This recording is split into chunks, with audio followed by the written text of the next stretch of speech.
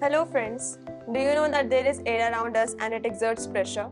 To know this, we will do an experiment about air pressure.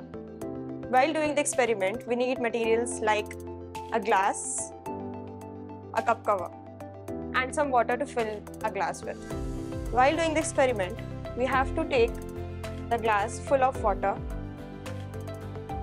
and then place the card on top of it. And we have to flip it. And we have to remove our hands after 5 to 6 seconds. What we observe that our water is not falling down. We see that the water is not falling down and the card also. The science behind it is the air is exerting pressure on the card from outside and the water is exerting pressure on the card from its side.